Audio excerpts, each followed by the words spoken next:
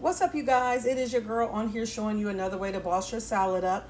Sidebar, this video isn't for the person that's turning their nose up thinking, what's so special about that? I've done that. You act like you're doing something different. This video is not for you. This video is for people who are like, you know what?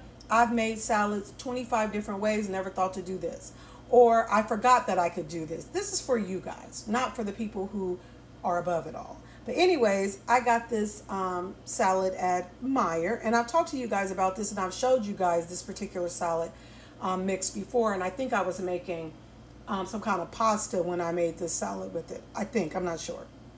You can always go back to all of my videos because it's on there. But anyway, so I'm taking this to lunch, taking this for lunch to work. So I've already taken the lettuce out, put the cheese in it, put the wonton strips in.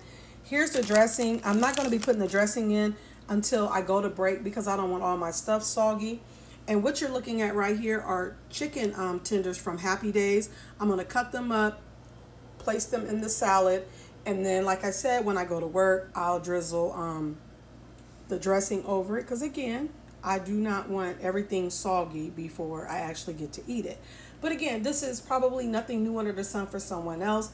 And sometimes when people get Caesar salads, they get them just how they want them, with either no chicken in it, or they get it just with the lettuce and the cheese and the dressing.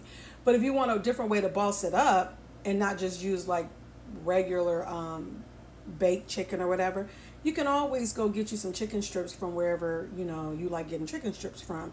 And this is my favorite place to get chicken strips, which is Happy Days. Actually, one of my favorite spots to get chicken strips. But anyway, just an idea. Thank you guys for watching.